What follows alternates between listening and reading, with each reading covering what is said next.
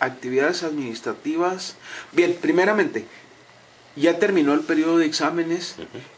Justamente ayer, día 2 de diciembre, fue la fecha límite para captura de calificaciones.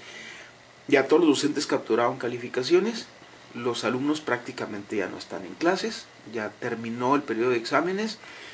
Terminamos actividades administrativas el próximo 13 de diciembre. En todos los institutos hay todavía personal administrativo. El día 13 terminamos completamente y regresamos hasta el día 6 de enero a trabajos administrativos, y el día 13 se reinician clases. Okay. ¿Actividades por la temporada navideña no hay? ¿Están de vacaciones? ¿O?